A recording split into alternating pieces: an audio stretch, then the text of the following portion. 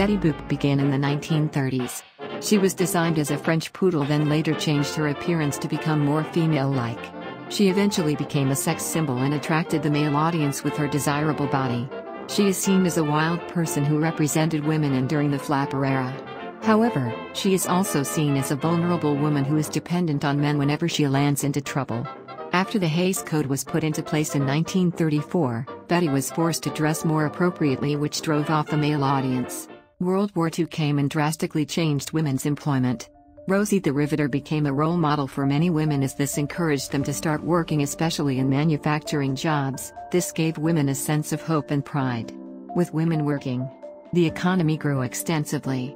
However, after the war, men were taken back their old jobs, which forced women out and back to becoming housewives. Wilma Flintstone came around in the 1960s and is considered to be a level-headed housewife. Her role was to cook for her husband, clean and take care of her child. These were the common roles that women had to deal with in the 60s. An example of where we see this is from the opening of the TV show Bewitched, where the main character Samantha is seen cooking for her husband.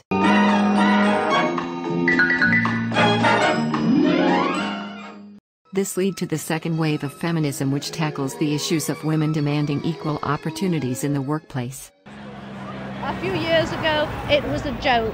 People laughed at us. They don't laugh at us anymore. They take us very seriously. And we know that we're just at the point where we're really getting through to the national consciousness. She-Ra was created in the 1980s. She first appeared in He-Man and She-Ra, The Secret of the Sword, then later ended up having her own TV show. However, the show only lasted a year and was seen as a way for companies to make toys and merchandise in order to gain more money. Despite this, she was seen as a role model to women and one of the first women to be a superhero. She-Ra is portrayed to be a powerful and courageous hero who brings justice. She is very similar to Wonder Woman. Wonder Woman was the first DC superhero to be released in 1941. Just like She-Ra, Wonder Woman became a huge inspiration to women around the world. She is a symbol for truth, justice, peace, and has immense power. Although she was released almost 80 years ago, she still continues to be one of the most iconic characters in the world, with people putting her face on toys, cereal boxes and more. Jessica was released in the 1980s and became another sex symbol that attracted the male audience.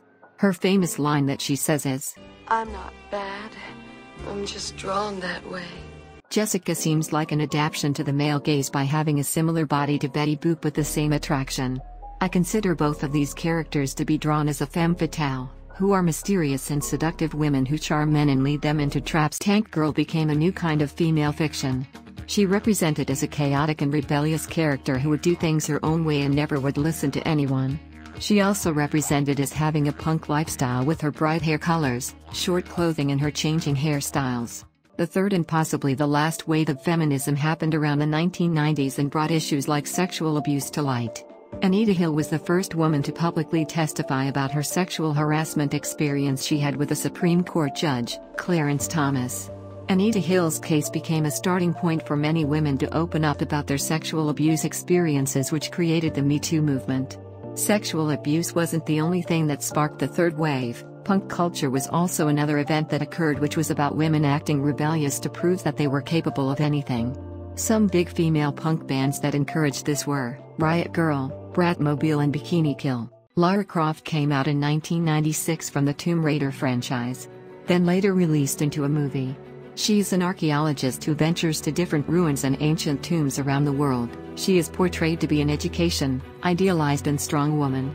Although Lara is considered to be a sex symbol for the size of her breasts, she became the first female lead to be in video game, which lead other characters like Ellie from The Last of Us and Jill Valentine from Resident Evil to be able to follow a similar path to her.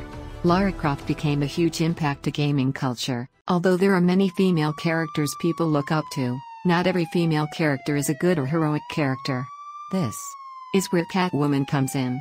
She was released in 1940 and is the first female DC supervillain with an actual femme fatale persona. Unlike Jessica Rabbit, who had the look of a femme fatale, she is one of many villains like Harley Quinn and Poison Ivy. Not a lot of people look up to Catwoman as a role model because she isn't meant to be a likable character. However, many people still love Catwoman because of her relationship with Batman, but also due to the fact she isn't a villain nor hero but rather focuses on her selfish needs. My generation grew up seeing women on screen, and so, we do not really tend to reflect on the past as much because we are facing the future.